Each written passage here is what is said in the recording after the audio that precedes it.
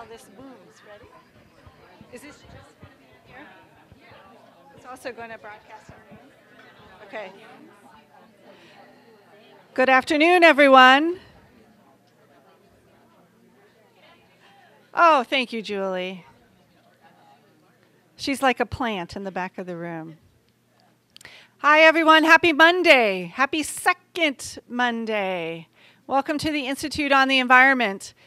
My name is Jessica Hellman, and I get the privilege of welcoming you all here before we have the opportunity to introduce our spectacular panel. So you are at something called Second Mondays. Second Mondays are an invention. This is our second semester of them here at the Institute on the Environment. They are places where we want to take a deep dive into a topic of importance.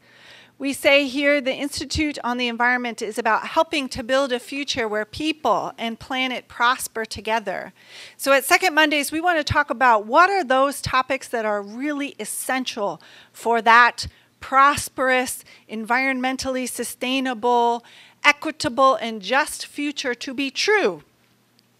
And so today is just one of those topics. Today we are going to talk about environmental justice, and we're greatly privileged to have a panel of excellent speakers here today.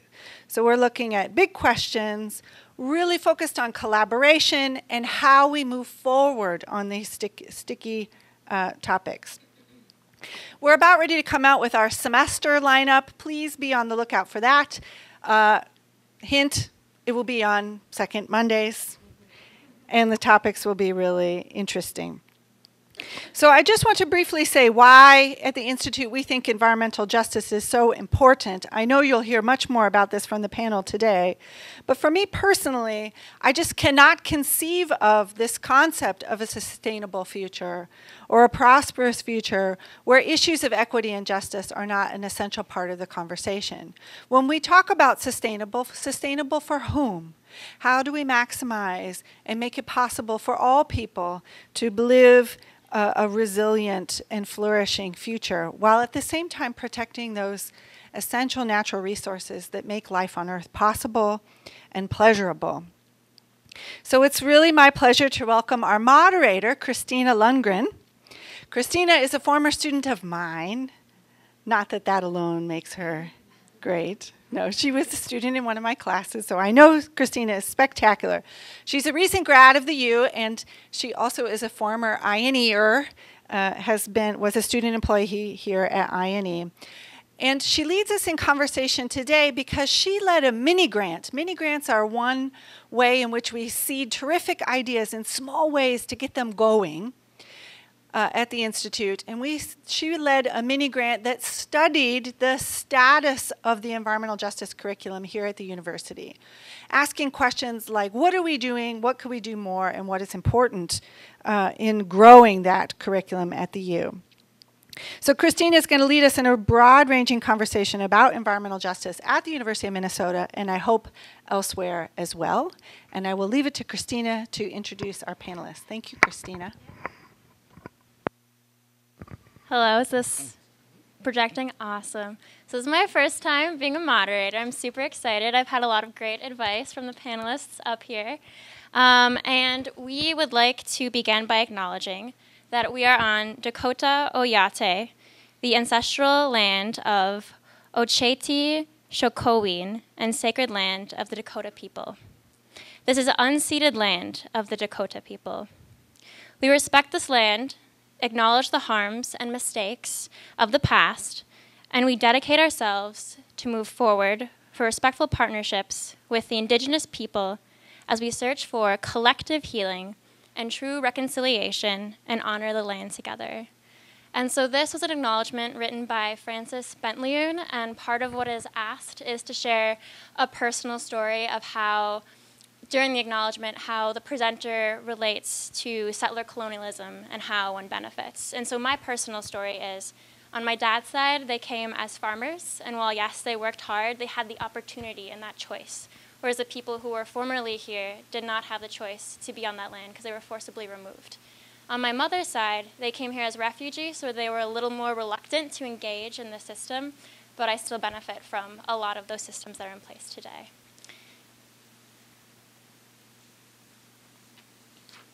All right, and the panelists.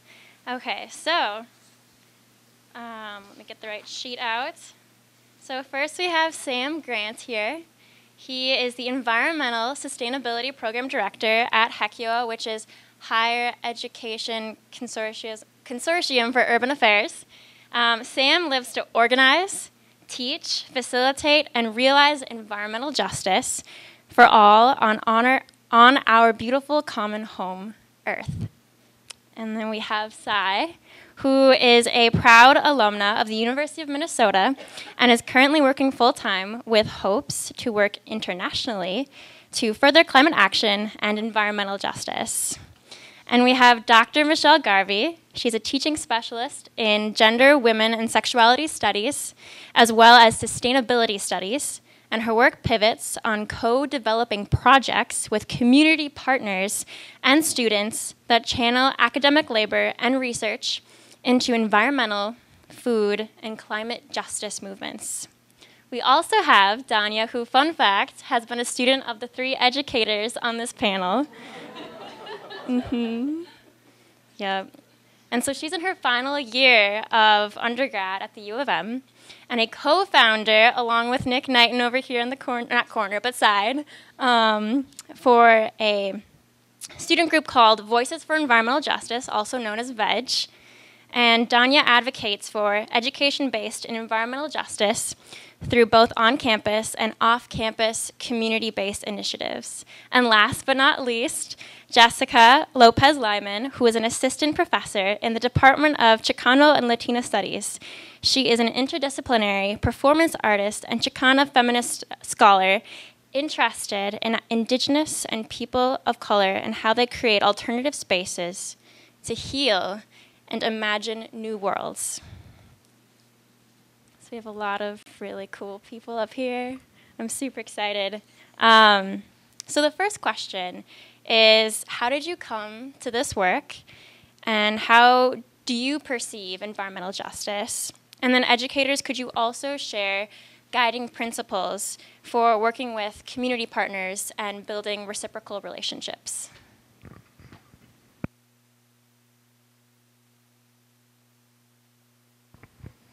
Hi, can you hear me? Yes. So my name is Sai. I graduated from the U last year. And the question was, how did I come to this work? So I actually took a class with Mary and Beth, who also work at IANE. And in that class, I was introduced to the principles of environmental justice for the first time in my life. And I kind of read that document, and it kind of was like a really like spark went off, and this is what I want to do. This is how I see my work going in the future. This is how I see my career leading to. I felt that at the U, I was not seeing the curriculum and the classes that I wish I could have access to related to environmental justice. I was taking other classes that were kind of touching on the topic, but never really named it. And I was not sure why there wasn't a class that actually said environmental justice in the title, and that was before Michelle's class. And I kind of wanted to work and see what I can do to make that happen at the U. So I work with the Minnesota Student Association to draft a document that shows student support for increasing environmental justice curriculum on the campus. We were able to work with Danya and Nick. We were able to work with Michelle. I was able to get a lot of feedback and support from all the people here at IANE, and we were able to pass that resolution as a way to say that all students want more environmental justice curriculum on this campus, and we need to work harder to make that happen. So that's how I came to working with environmental justice and furthering that on the campus. All right, cool. So my name is Danya, and similar experiences to Sai. I mean, if we really want to get into it, I would say this all started in like my childhood. But, as early as I could remember feeling unsafe in a space. But I think more recently, I started to think about the intersections of all of these issues that I cared about in late high school. I was really passionate about social justice, racial justice, health and food and environmental issues and all of these things. I started to think about a lot more intricately. And so by the end of my senior year in high school, I was like, all right, all of these things are really related, and I want to work on something that can create a space for all of that, all of those ideas and all of those, frameworks to sort of come to life. And so I guess that's sort of how I ended up in environmental science, policy and management, the major here in CFANS, my freshman year. And I was really excited because I thought that I would come into a space where I would meet people and have professors who had really similar thoughts and ideas about how we view environment and how we view the challenges and that we're seeing in the 21st century right now. And that was not the case.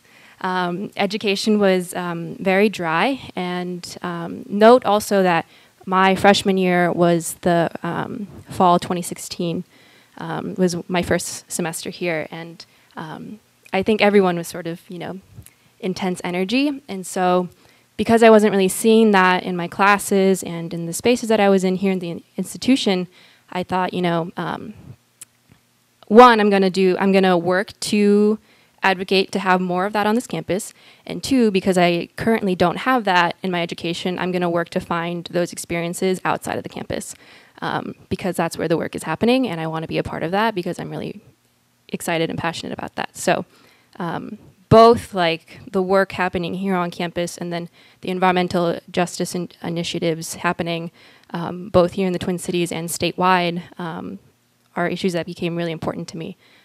So that's sort of how I came to it. And it really wasn't until I took Sam's HECUA course in fall of 2017 where I started to really formalize my language around environmental justice to the point now where I am really excited about the conversations going on about it right now. So.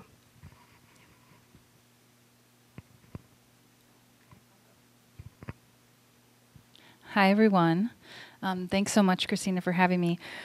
So I don't consider myself an environmental justice scholar. Other people consider me that, and that's why I get invited to places like this. But as a Chicana feminist scholar, the work that we do in Chicano Latino studies and other ethnic studies is that we constantly are thinking from an intersectional perspective how race, class, gender, etc. always are influential in everything that we do. And for me, especially the environment. So as an organizer, for example, oftentimes we'll do different actions or boards that I'm on, and we think about how folks of color and Native folks are affected more than white people when it comes to issues of environmental injustice.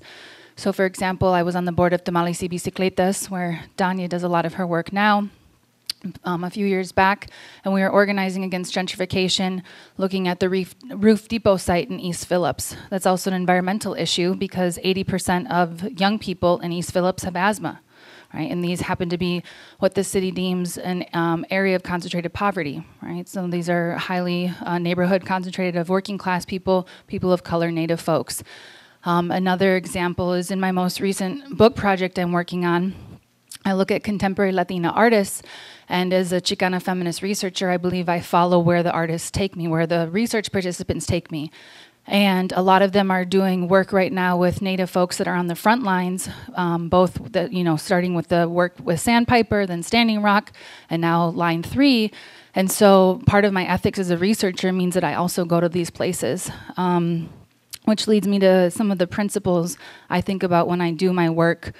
So I have 4 principles that I try to follow as an educator, as a teacher in the classroom, especially when we do the work that's more engaged with the community, and then as well as my research. And the first is to show up.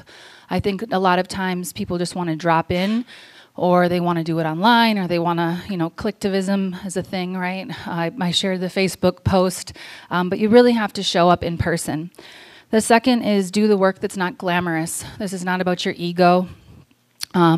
This is not about you taking the spotlight. As somebody with a PhD, as a doctor, we often are seen as experts. and people ask for interviews, things like that, but I always make sure that it's the community members that are most impacted, that they're the ones that are speaking. My research is the one used to leverage their accountability, but I don't need to be the voice, and I definitely don't need to be the one on camera. And part of the work of it not being glamorous is that you have to do things like fold chairs, take out the trash, participate in those community spaces. The third principle I try to follow is leverage your resources. This I mean both in terms of your identity politics. So if you're white and you're doing work around environmental justice issues and you have folks of color, put your body on the line. Or if you're in spaces where you have undocumented people and you're a citizen and you're doing some form of direct action, making sure that you're leveraging those kind of privileges. At the same time, leveraging your resources. So as a scholar, I try to give as much money that the university has to the community, whether it's paying people for interviews, paying to archive, paying for their artwork, for photos, anything that I can somehow create an invoice for, always trying to give my money, trying to give space, making photocopies. Don't tell the chair of my department, but we photocopy a lot of things for community. And then the last is circle back. So make sure if you're anytime we're doing interviews or working with folks, I know some of my students are going to be they do internships.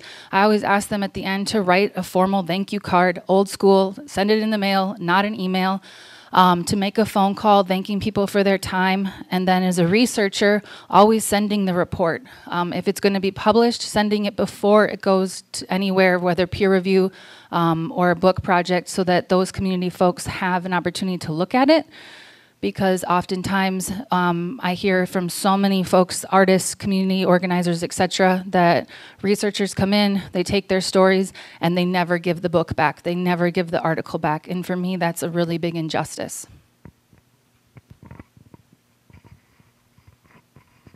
Thanks. Hi. That's a lot to follow. Thank you, Jessica. So we were asked, how did we come to this work, and how do we see or envision environmental justice, and what principles do we bring to the classroom? I came to this work through feminist environmentalisms. I got an internship a long time ago with the Women's Environmental Institute here in North Branch, Minnesota, and it was really my relationship with then Representative Karen Clark and then Dr. Jackie Zita, who used to be in the Gender, Women, Sexuality Studies department here, that I discovered environmental justice. Feminist environmentalisms and environmental justice, or what I call EJ, share a lot of the same values. They're two different kinds of movements, so I'm not collapsing them, but they do share this idea that social justice and ecological integrity need to be approached simultaneously. Of course, both feminist enviros and EJ are highly intersectional, which Dr. Lyman just touched on as well. So specifically, in gender studies, we look at the ways in which sex and gender and sexuality minorities are often foremost affected by environmental racism or environmental colonialism. And oftentimes, because of that, not always just because of that, women, for example, tend to be the foremost leaders of different environmental, food, water, and climate justice movements. So we try to showcase those leadership positions as well. I see environmental justice, and I've had several of you in class, so I'm going to sound like a broken record here, but I think of it as a movement from NIMBY to NOPE. And by that I mean that it is at its core a resistance movement. So NIMBY is an acronym that of course means not in my backyard. So it's a movement that appreciates the ways in which both the benefits and drawbacks or limitations of environmental resources are inequitably distributed. And so there's a resistance against that inequitable power distribution. But it's also a world revisioning movement, and that's where we get this acronym of NOPE, not on planet Earth. And so there's kind of this push and pull that's both, it's a movement of righteous anger and frustration and justice, and it's also a movement of reconceiving what a future could and should look like when the planet isn't disposable and people aren't disposable. As an educator, if I'm following this idea that EJ is about from NIMBY to NOPE, I really think it's my duty to get students connected, to get them there to where those resistance movements are. You know, EJ is a robust scholarly field. So we look at those robust scholarly readings. We look at the sociological literature and the geographical literature and the historical literature, right? But not everything can be experienced in a classroom, in a book. It's also about getting people on the ground. So for example, we do toxic tours with Tamales Bicicletas. And interestingly, after I have students engage in these tours and do write-ups, one of the same reflection comes up over and over again, and that's that they remember the smell. More than the sights, more than the sounds, more than connecting the on-the-ground stuff in their experiences to the text, students remember how badly the industry smells that we were forced to bike and walk through, and we were only just forced to bike through it, right? And so I think that's important for a couple of reasons. First, it's that smell that's going to linger in their mind, maybe when a quote from a PhD will not.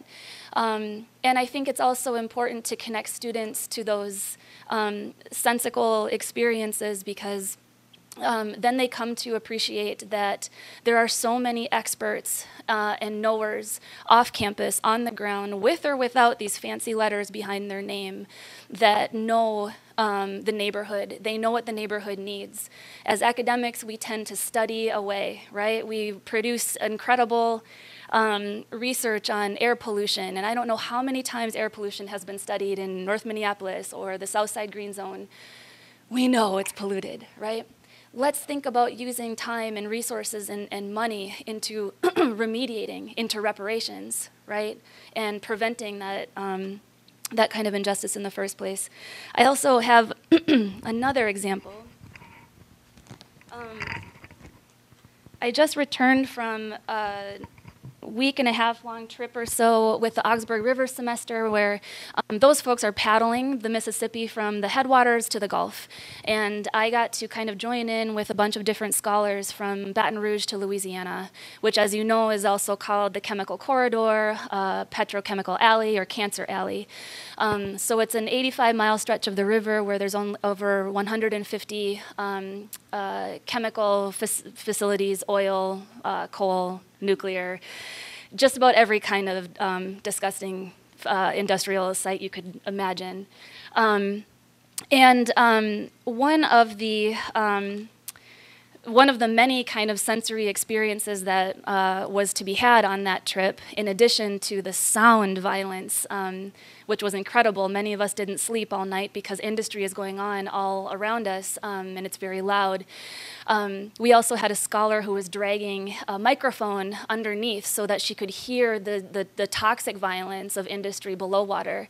And she made us listen to that for 10 minutes, just 10 minutes around the campfire. And it was just about unbearable to listen to how loud and grating it was. So those of you who are sensitive to ecology, and hopefully that can resonate. Her name is Margarita Mendez, if you ever want to look her up. She's from Lisbon. But we also camped out in the sand, and where these bits of plastic called nurdles washed ashore. And so it didn't take much finding. These are these nurdles, which I can pass around. Please don't take them, because I would love to keep them. There's a few shells in there from the river as well. It's just one byproduct of the petrochemical industry. There's a lot of plastic facilities there. I think that we as environmentalists are very good at appreciating and understanding the plastic, for example, as an ecological devastation. But I think we also need to remember, and this is something that environmental justice teaches us, is that every time we engage with plastic, or are forced to engage with plastic because we don't have alternatives, we are also perpetuating white supremacy. And by that I mean, in the chemical corridor, these industries exist on former slave plantations, right? They've bought up former slave plantations. In some cases, you can see plantation mansions surrounded by Dow Chemical or Syngenta, right? And before they were slave plantations, of course, it was stolen land. So there's these layers and layers of toxicity, right? Both metaphorical and material toxicity happening. Every time we engage with plastic, we're also engaging in sexism because the chemicals that are used to produce and recycle plastic, of course, affect sexual minorities and especially reproductive bodies first and foremost, right, in terms of toxic breast milk and miscarriages and preterm births, low-weight births. So those are the kinds of experiential, ways that our scholarship touches down and can have really lasting kind of, hopefully, material effects. Then when we think of moving to NOPE, right, not in my backyard, I also try to engage students to make sure that they are actually contributing to the movement, to affecting change. And so working with community partners, we have contributed farm and garden labor. We've contributed digital maps to trace the epidemiology of certain affected neighborhoods. We've held teach-ins on the Green New Deal and other topics, and we've conducted scholarly research and then funneled them into EJ orgs that then use them for their policy platforms. So there's so many ways to touch base and to check in, and I'd be happy to talk maybe more about strategizing or brainstorming some of those ideas toward the end. You asked about a value or a guiding principle. I would say power redistribution. It's all about redistributing power. That's what I see as my role in this institution.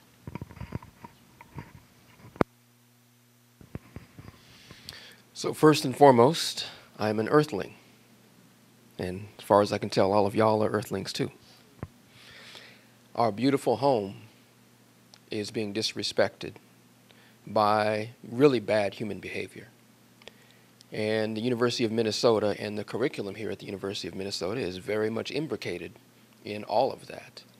And so I'm excited to be here because I think as the Institute on the Environment and my peers here among students and faculty reflect on how do we begin to heal our relations as earthlings together, I think this notion of environmental justice really sits at the root of that.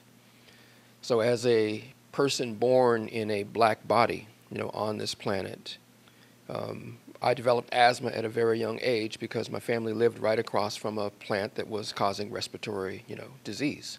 That's a normative condition for black people across this planet, so I'm not special. That's kind of what we get, living in the blues of Babylon, otherwise known as America spelled with 3 Ks. So that's deep environmental injustice. When you think about being born into a world designed by a pattern of structural violence. So at its core, my experience of the world we're living in is a world of structural violence. And so as I think about the journey of environmental justice, at its core, the journey is both a denunciation of what we've done to our earth and to each other, but it's also an affirmation that our past does not define us, and that we have an obligation to be our higher self in relation to the earth and in relation to each other. And that kind of convivial norming makes the journey towards health and justice actually a joyful journey. And so a lot of you waste a lot of time shucking and jiving about how difficult it is to put your fucking white fragility down and get with relationship and, just rub your belly, wobble a little bit from side to side, and recognize that, we're here and we're your relatives, and we got to stop waiting on each other to show up with a little bit of bravery and a little bit of humility joined together as a form of love. So giving love to the earth, giving love to each other, giving love to the future that we're dreaming, this is the process of what it means to be a living relative, giving birth, midwifing possibility through your day-to-day behavior. And so environmental justice is the ethos through which the practices of a healthy future emerge through all of us, all of our personal lives, all of our relationships, all of our institutions. So that's the basic stuff I want to add to what my brilliant sisters have all, put out, in the circle about this work. So to speak about the practice in the curriculum, at HECUA I have the opportunity to work with students in an immersive way. So the students learn by doing. My very first year of teaching HECUA in 2015 was the year that Jamar Clark was killed by the cops. So my students got to go through the encampment and sort of experience that as an environmental justice issue. I got into teaching back in 1988 because the cops murdered two black senior citizens in North Minneapolis. I had no intention of ever, being a professor or being in the academy. But after trying to understand why did that happen, I went and did a lot of research on domestic militarism and the historic relationship between police and black communities. And I did a workshop on this at the St. Paul Labor Center for hundreds of labor union activists. And there was a professor who came up at the end and said, I want you to come teach at my university. And I only had a BA at the time. And she said, none of that matters. There's no application. You're hired. All you got to do is say yes, and I give you a key to a classroom. And I said, well, if you're going to make it that easy, why not? Going into the classroom and not having a clue, except from watching my mother and father's examples about how to teach, I realized that my only hope was to do what I've always done, which was to teach in a circle. So, as Nick and Donya can tell you, I was more excited to have them in my class than they were to have me, in the class, because I got to learn from them from the very first day. And so part of the curriculum is to set conditions where learning happens in a circle and everybody's the teacher and everybody's the learner. So that was the dynamic pretty consistently. So the second year, I didn't have the opportunity to take the students off on a major kind of sojourn, but we have this deep relationship with a farm in Osceola, Wisconsin called Lily Springs Farm. So as we think about the principles of healthy relationship, the farmers at that farm are part of my curriculum. They're part of my faculty. I pay them for their role. And then the students are contributing a labor, contribution to all of the work that's happening at that farm. So they're getting a yield out of the students' contribution, and my students are getting something that I think they could all report is truly transformative, because they're learning from the ground up how to do some of the most amazing regenerative agriculture that's happening anywhere, on the planet right now. It's happening through my students' contribution from 2015 to the present at this farm in Wisconsin. And anybody who's in this circle, you're welcome to come with us on one of our trips. We're going tomorrow, in case you want to come. It's going to be cold, cold, cold, but we're still going to go.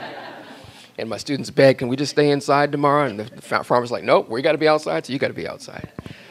So another principle in terms of doing this work is to realize that there's this principle of putting the last first. So in environmental justice work, you're centering the people who've been socioecologically marginalized. And for you to get out of your own way with your privilege is not something you know how to do until you begin to get into relationship and you learn through experience more and more over time how to do that. It is not easy. I think Jessica used the word sticky in terms of explaining this work. It is sticky. It's not easy. But the more you do it, the easier it gets, the more grace you find in this work. And so I think, number one, just do it. Number two, be humble as you do it. And lead with questions, not with imposing answers. And I think that it's really easy in the academy to impose what you learned in the classroom as though it matches reality, and it often doesn't.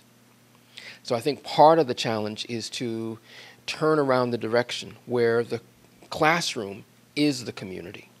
And what's happening in the college, setting is that the professor is holding a circle in which all of the students are leading perspective from self to group about what did I notice that's relevant for me? What did you notice that's relevant for you? And what's the common pattern that we see? And how do we serve that common pattern in a more and more nourishing way as we go to the next stage of relationship with this community?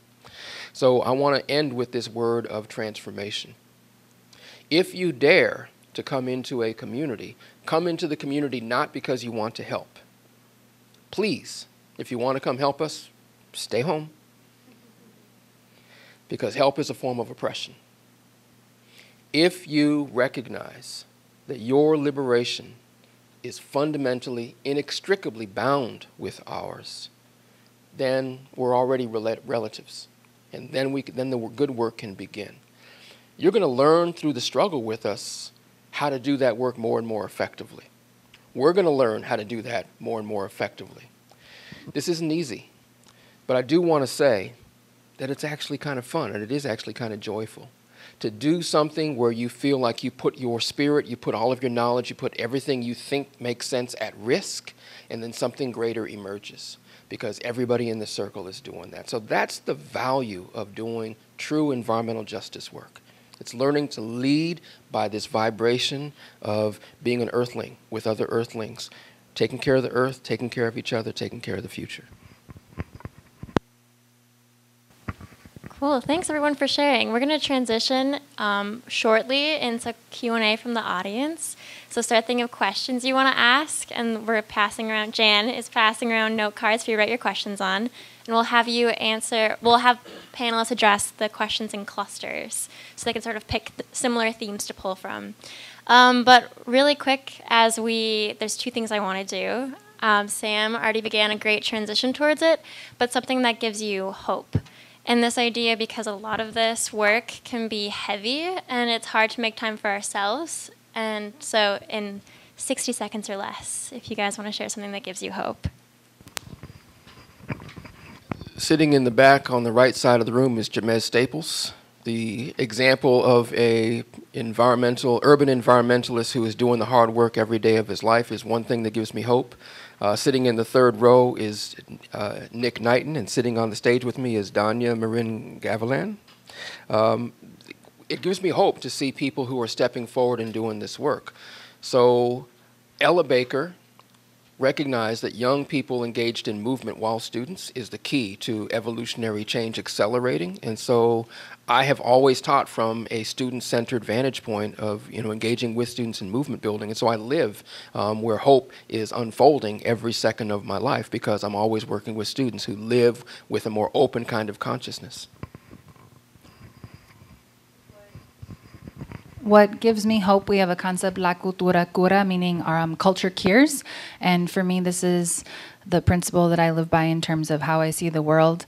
I just interviewed Natani Means and Maria Isa the other day, two hip-hop artists that did a Balance the Nations tour. And they talked about how our ceremonies have survived for thousands of years despite colonialism, and they might have transformed as hip-hop artists. They see that as a form of ceremony, but thinking about how we have traditional ways, we have our ways of knowing, and despite all of these forms of oppression, we've still maintained them, transformed them, and used them to heal. I will go since I made that noise.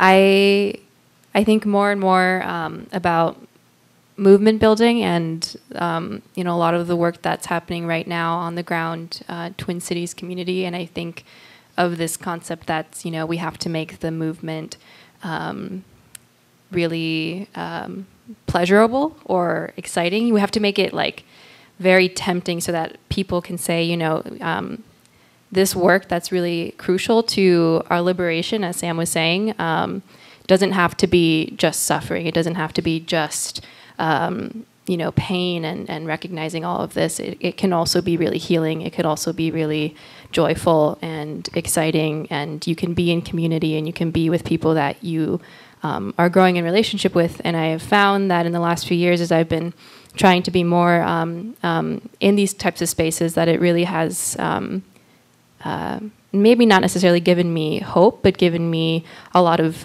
gratitude. And it's made me really compelled to keep doing this kind of work when I can be like, okay, yes, this is really exhausting on me mentally, but at least I get to be here and sit in all of that with people that I trust and people that have these similar visions. And to me, that's really inspiring. That's really compelling. I was thinking about this question earlier today, and I met up with someone who was in the Who's Diversity movement in the last few years. This past, back in spring, and we were talking, and he was like, how do you deal with all of this at the university? And I was like, I think it's the people. It's the people that I've been so fortunate to come across and the opportunities that I've been so fortunate to come across. That's the only reason I've been able to graduate in 4 years. So I think it's the people. I think it's the act of being in this joyful, healing space with people in the movement that's really compelling. For me, like Sam, it's students. I honestly don't know what I would do if I had to wake up every morning to the news headlines and not get to visit with the students the rest of the day. I've been teaching here for about a decade, and in those early days, I tell people this all the time. I used to have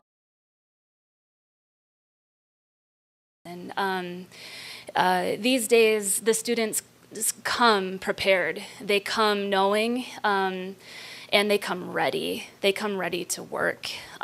They are hungry for opportunities to get the job done and for opportunities to plug in. And so increasingly, I see my role as an educator is to be that facilitator and show them from radical to reformist ways to plug in, that they don't need a degree behind their name in order to actually affect real change, and that together in a time span of only 3 months, we can figure out something we can figure out a collaborative project with a community partner to make measurable change, and to see students make that transformation in that semester space where they're feeling empowered, where they have connections and networking established that can carry them beyond their time here at the U is incredibly powerful.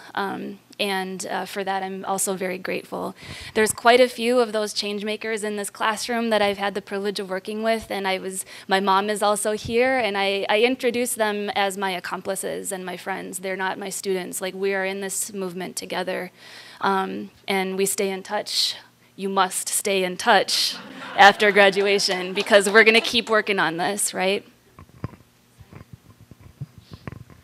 I think for me, I'm just going to echo what everyone said. I have very supportive peers and mentors. I remember applying to graduate school, and I was not sure if I could do it. And I went up to Michelle's office hours and spoke to her, and she showed so much confidence in me. I spoke to Sam too. And I think it's just the support that other people show in me gives me the confidence that I can do this work. Yesterday I was FaceTiming my parents, and my dad actually asked me, "Are you happy?" And I took 30 seconds. I'm like, am I? For the most part, yes. So I'm very, very fortunate, and I'm grateful that I have supportive, really, really supportive parents, really supportive mentors, really supportive peers. And they show the confidence in me to do this work. I don't do it right now, like in my daily life, but I see this every day that I have so much support to do this work, and I want to continue to do it, and it gives me hope to do it, that I have so much support in my life to keep doing this. And that's, a lot of people don't have that, and I'm very grateful, and that's some kind of privilege to have that much support from your parents who actually ask you, "Are you happy?" So I'm really grateful for that, and that gives me hope. My parents, yes. Do we have questions assembled? If not, we can do some more conversation. We can start to assemble them. I know, Sai and Danya, could you speak a little bit more about the process of finding environmental, you both touched on it a little bit, but in finding environmental justice education within and navigating that within the university system?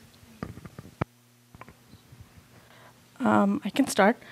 So my major, or I graduated with biology. I don't have any, or actually my degree doesn't give me any environmental education of any sort. I am an international student. I'm originally from India, so I immigrated 2015. Yes, that's 4 years ago. And environmental education, environmental justice, sustainability, any of those words were not something I was looking for. And I came in and I did an internship with Eureka Recycling in St. Paul.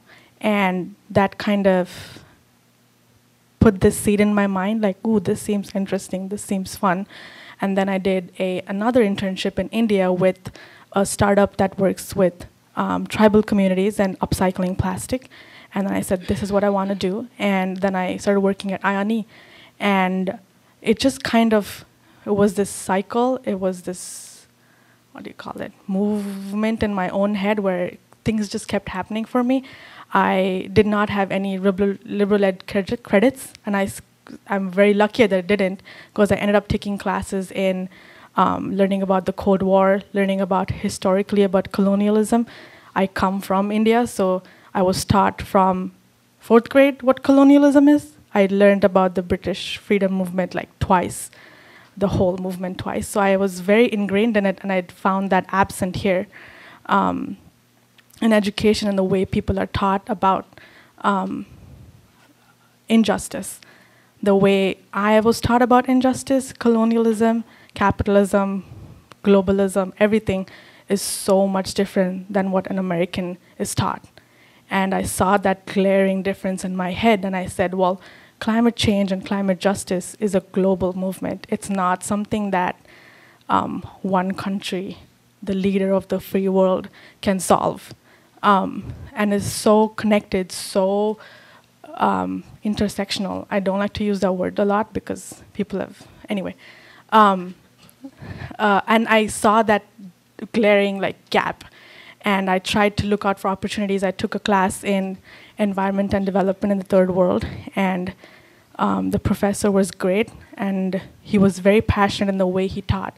So I think for me, the way I navigated the system was genuinely seeking out opportunities. These opportunities weren't presented to me.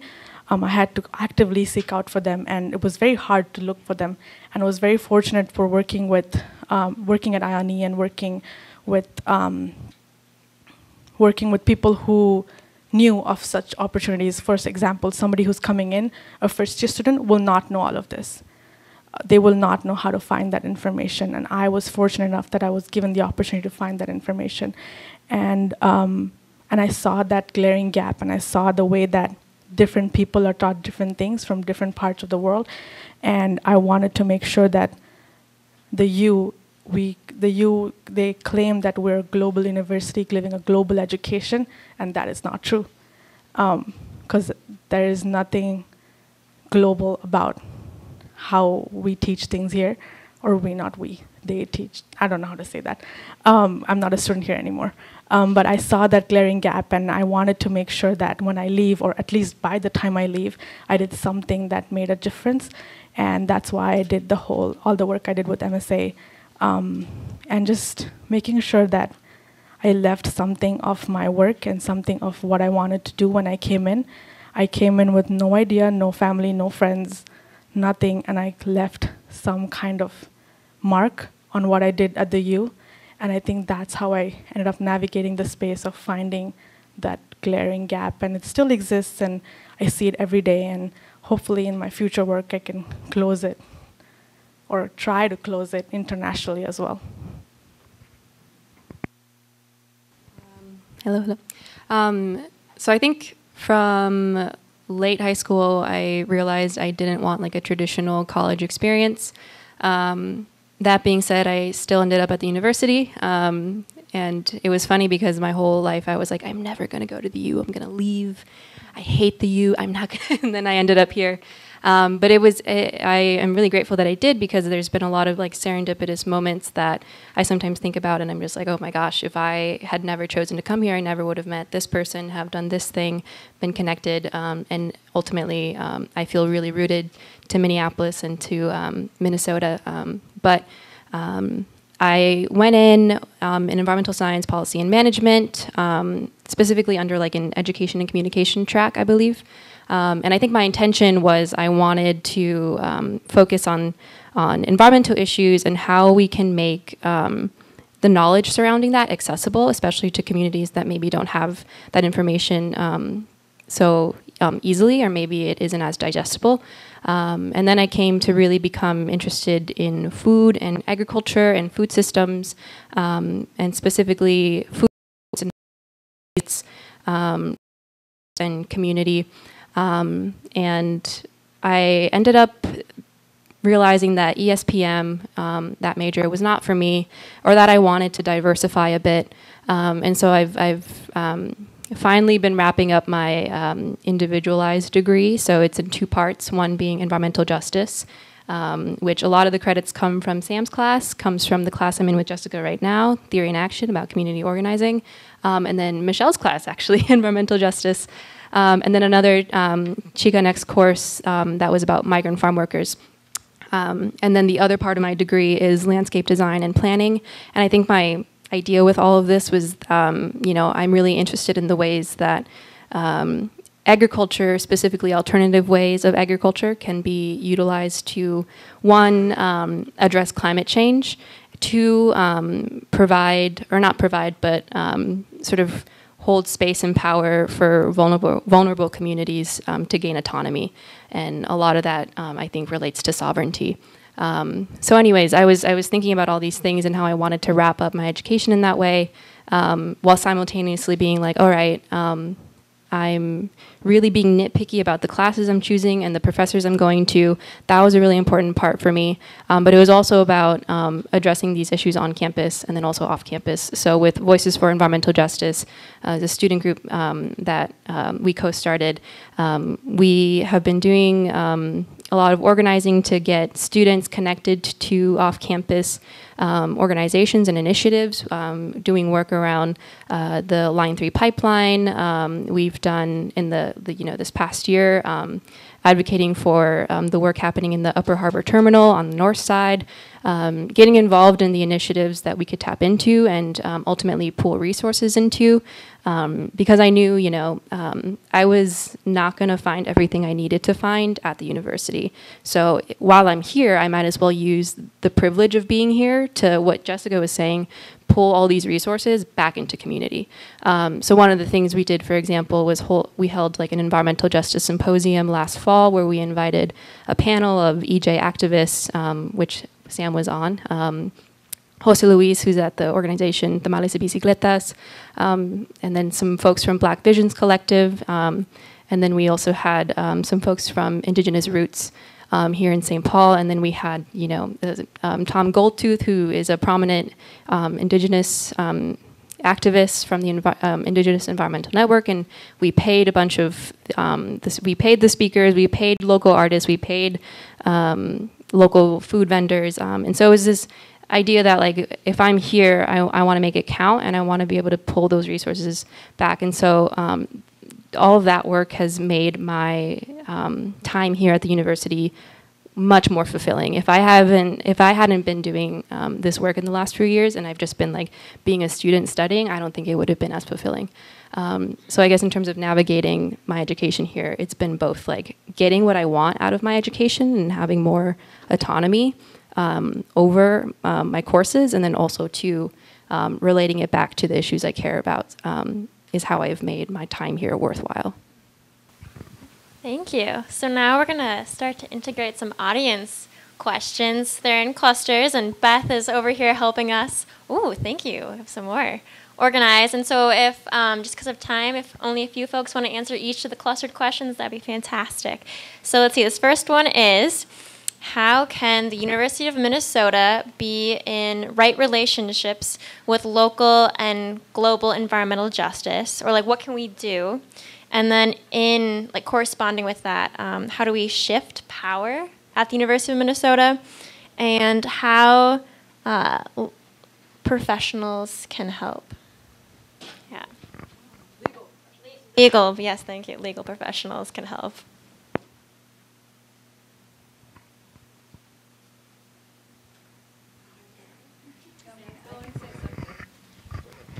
I'll say one quick thing. In terms of research, I think that we, and in R1, are under this publish or perish kind of rat race. But when you're really doing deep community work, it takes a long time.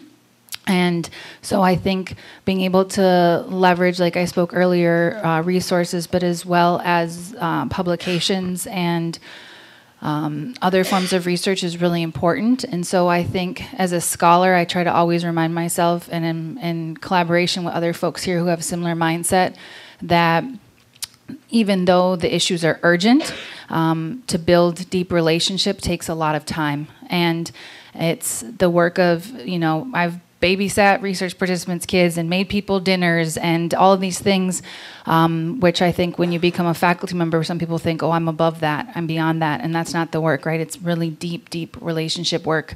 And then the second thing I would say is always trying to figure out, as a scholar and a writer, how do you create alternative forms of publication that can get the work out quickly, knowing that your other projects for scholarship will take much longer, but using different mediums, whether it's podcasts or newspapers, things like that, because as scholars, that's something that we really can provide, and that's something that organizers don't always have the time to do or necessarily the resources and methodologies to complete.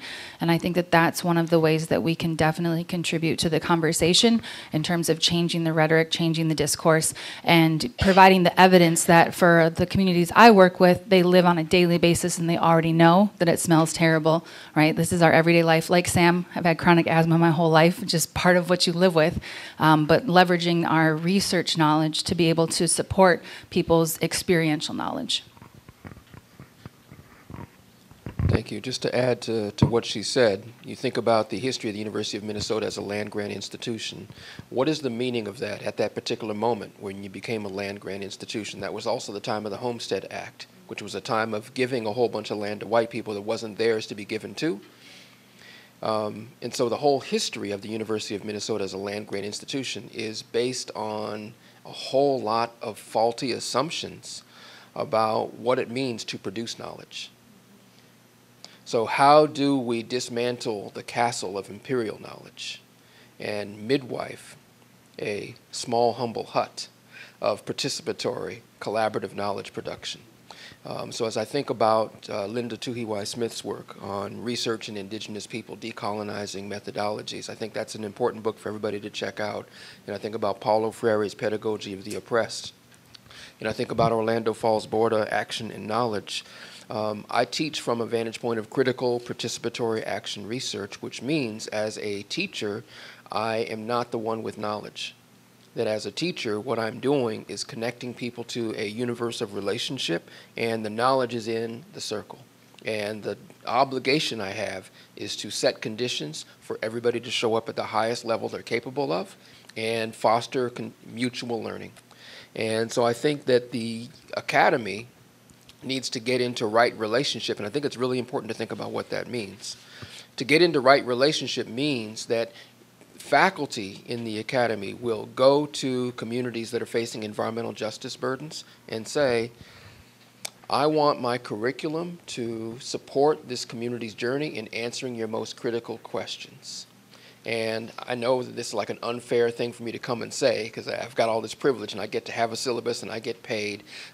So I'm going to do what she's doing, and I'm going to pay people from the community as my community faculty. So you'll get a stipend to come in and teach in my class. Your name will go on the syllabus as a co-producer of the knowledge in the syllabus. And whatever healing you need to do around your educational journey, I'm now obligated to support you in that. So if you want one of these fancy degrees and have these letters behind your name, I'm obligated to help you get that. If you want your street knowledge to be honored and you want me to help you put your resume together, and whether it's to help you get a job or help you create your own business venture, I'm committed to doing that as well, and then getting students to support you in that work. So right relationship is about practicing solidarity. And solidarity is not based on being an ally, which I think is like being it's like being a liberal who's helping when it's convenient to help. But being an accomplice is somebody who says, I can't sleep at night because you can't eat. So I have to get right with you right now because the hurt of one is the hurt of all, the honor of one is the honor of all, and I'm living with awareness of what's happening to people in my kinesphere. And if structural violence is happening out there, I am going to take responsibility to hospice that structural violence in partnership with you with all I've got. And if you and I aren't enough, I'm going to work with you until we get more people in the circle with us. So right relationship is a radical shift in the way that a university practices being a university. That's not an easy thing to ask of the University of Minnesota, but it's a necessary ask. And so I think it's an obligation for everybody in this room to think about what's your role in helping this university be on the journey of deep, right relationship. What's your piece of the answer to that? I think that's a dialogue that we ought to be having that we don't have time for today, but it's a dialogue to definitely continue because that's what we have to figure out, and we can't figure it out without each other. Thank you. And then we can still continue to address those questions. There's some new ones I got that tie in as well. So how do you implement? So we've been talking about that a little. Or how do you scale up? How do you unsettle or shift power? So Sam was sharing a little bit about that. And then where can you learn to get involved? Where can we all learn to get involved?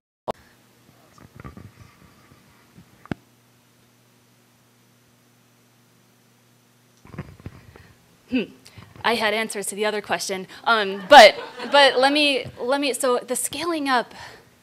I have to think about that. Think about that some more. What was the last part of the question, though? How do you get involved? How to get involved? Yes. This, I think, plays really nicely into what both Sai and Dania were saying about the lack of support and the lack of environmental and critical climate training that they have received at the U. For the past couple of years, all of these folks have been working to figure out how we could create some kind of environmental and climate justice hub of community engagement and scholarship here at the U. And it's been really tough because in order to do EJ right, as we have defined it, it needs to be interdisciplinary, and that's really antithetical to how the U runs. And in order to do it right, it also has to be thoroughly engaged, and it has to really support knowers off campus and compensate knowers off campus, and all of that is really difficult to do in this juggernaut nation state that is the University of Minnesota. So I would say one way to think about facilitating relationships between scholars and students, administrators, community organizers, folks who are working in private organizations to promote eco-justice sustainability works would be to let university people let us have this environmental and climate justice major discipline, whatever it is that we can call it. Because fundamental to the kind of training we hope to provide is a way for every single researcher on this campus to plug in, and for community members and activists and organizers to be able to look at our site or go to our department, go to our point people and say, we need this study done, we need this action done, we need so many hours of student labor completed. You know, who are the trustworthy folks that we've been working with, who has the expertise at the U, and we could build that hub right here to plug people in. So asking that question, I think, points toward a really important gap that we're trying very hard to address. And it's a gap that our students consistently point out, and that MSA unanimously pointed out last spring as well. November 22nd. I'll say it again, November 22nd. We're having a symposium. Christy, remind me of the name. Pregnancy brain is so real. Okay, and it's really long name too. I'll say it in the mic for the people online. Indigenous women on the front lines for climate change. I've had the privilege of working with scientists on this campus, as well as group Science for the People, Women for Political Change. And so November 22nd at 1:30, we're going to kick it off with 2 keynotes by Native folks who are doing this work, working with Line 3. We'll have a breakout session, some information and educational components, as well as follow up with Northfield, see how prepared I am, Northfield Line 3. We'll do a closing and then we'll think about next steps. So November 22nd, we would love for you to be there. It's going to be at Nicholson on the East Bank, and there's a Facebook page under Chicano Latino Studies Department. I wanted to add one last thing on that question. There's people, whenever you sort of are in conversation about these topics or these issues, I think a lot of people's immediate response is like, how can I get involved? Who can I talk to? What can I do? And that's like really, that's a very natural response, and that's a very, sometimes urgency is needed. But I think also, I go to this church, and something we always start out with when we begin the service is, if you have a question about something, talk to someone who you trust and have a relationship with, and talk to someone who shares similar identities as you and experiences as you. Like if you're able-bodied, don't go talking to someone who has a disability about their questions or oppression or whatever. Like talk to people that you have a relationship with and that you trust. Because a lot of this work is also inner. It's not just like the movement building, community stuff. It is also how you're transforming yourself. And so I guess that's one thing that I would add is think about who you can talk to that you already have a relationship with, about the questions or ways or to get involved before you go talking to someone that you maybe don't have a relationship with, and especially someone you don't really share similar identities with. Just something to add as quickly as I can. Vandana Shiva put together this framework of eco-apartheid. And I think it's an important framework to understand around this question. So division from nature, division from each other, and division from the spirit divine within. So when you create a myth of separation from nature and a pattern of domination and control, you inevitably become a divided being and incapable of fostering healthy connection. So this question of how can I begin comes from this very traumatized, grief-stricken place of relationships are broken here. Relationships are broken here. I don't know how to begin to relate. And so if that's true for you, I think it's really important to honor and do the inner work, as Danya said, of doing grief work and crying about it, letting your holy water flow, and recognize that within your own consciousness, within your own spirit, is the capacity to take that first step. As long as you refuse to take that first step on your own feet with your own heart, it's going to be difficult for you to relate in a mutually generative way. You have to step forward. People can't take you there and plant you there and expect anything positive to come until you're doing the inner work. You have to come to relationship with relationship as the goal. Come to relationship with relationship as the goal. Then the rest can begin. Thank you. So I think we might have time for one more question. It is, what do you do when your partner organization is not aligned with your beliefs or has different beliefs? And I think thinking vice versa, thinking in terms of how a community partner would also answer that question.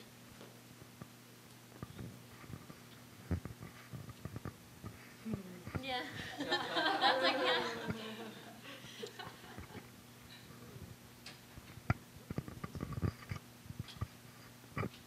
It's related to the last question. Misalignment happens when we begin with imposition, not with dialogue. So if you begin with dialogue, you set conditions for mutuality from the very beginning. So the basis of any healthy relationship is, what do you need from this relationship? What do I need from this relationship? How do we co-construct healthy conditions for this to be an enduring bond? If you don't do that work, then things are going to go awry. And I think it's pretty normal when you come from a privileged institution to not take those baby steps. And anytime you fail to take those baby steps of healthy relationship, you're always going to pay consequences. But because you're privileged, the consequences don't hurt you as much as the people who took the risk of choosing to be in relationship with you. They lose extremely every time you fail to know how to come into healthy relationship. So how do you learn how to come into healthy relationship without requiring communities to continue to be your teacher and guide? You've got to do the inner work. As a person, you've got to do the inner work as an academic department. You've got to do the inner work as an institution. Community engagement is very sexy right now at the U. I'm also a community engagement scholar, and I didn't know that either about myself. It's just the work we do in ethnic studies and Chicano Latino studies. We've always done community engagement because we are accountable to community. That is in the inception of our discipline. But one of the things that I see a lot happen is that people want to create a new community engagement class because it's going to be so exciting and cutting edge. They need a syllabus, so they need to find a partner right away in the community. Or they want to do YPAR, like community partnerships right away, and now they're on a deadline. Or the worst, they're on a grant cycle, and the grant says you have to have a final product in 90 days or 6 months or 1 year, whatever it is. And I say throw all of that away, right? I mean, those are institutions of power that are telling you how to do the time line. And quite frankly, if you want to do a community engagement class and you don't have a deep relationship with people, then you're not ready to do an engagement class. And so maybe you plan, okay, this is something I want to do, but I'll do it in the next few years.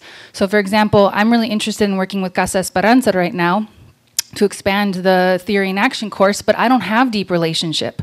So my goal as an educator is I'm taking this year to build deep relationship, to ask my network, to do one-to-ones. Who knows these folks? How can we get involved? Because they want our department to partner with them, but we don't have that relationship right now. But the relationships that I do have, then we can jump and get started, and like Sam was saying, right, build based on whatever the partnership, whatever the organization needs, not what I see or what I need.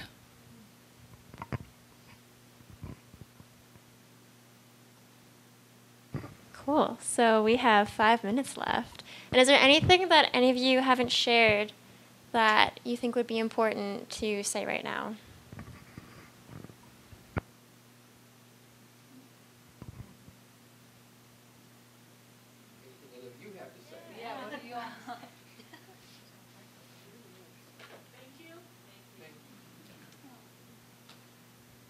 One thing I want to say is the structure of the space.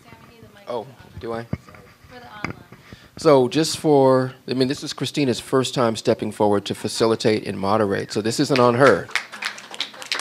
But just for all of us to reflect on how we set up space. So just notice that there's this separation like a river between us, and we have chairs that are a little bit higher up.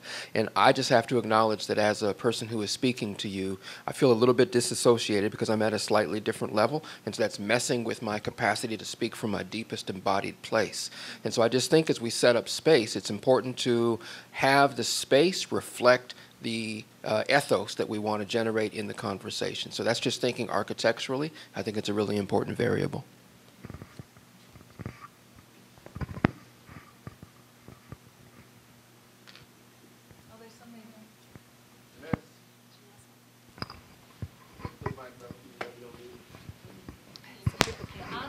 Hi there.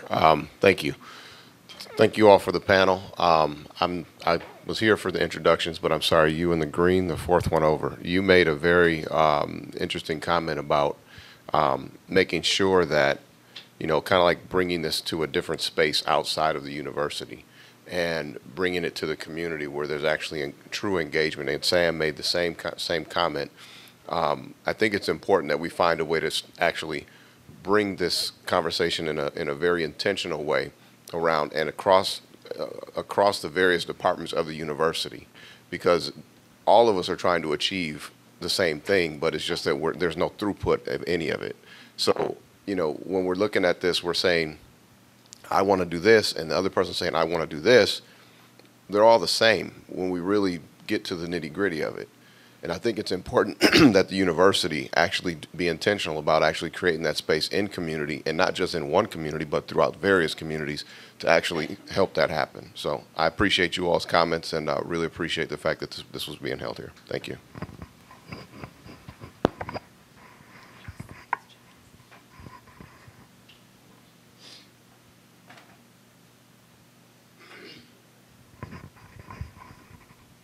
First of all, I just want to thank all the panelists. I think this was a really incredible, informative, and enlightening discussion. And next time, maybe we'll be closer together in a circle. But I would just like to have part 2, which you suggested, Sam, about this realignment conversation and what that could look like for faculty, staff, students, and community. So let me know what I can do. I would love to participate and assist you on that. Okay, got it. I'm signed up. Okay, thank you so much. And a shout out to people in the EJ community who actually organized the event over at Euro together on Monday, because they did it out in community. Could you raise your hands, because I see a lot of you here today? Yeah, so they did it out in community, and it was a fabulous workshop, so thank you guys.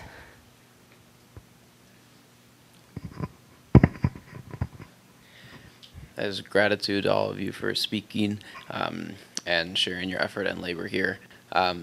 As a student that is about to graduate, it's an interesting pattern that the university is like super great at holding panels like these and having these awesome conversations.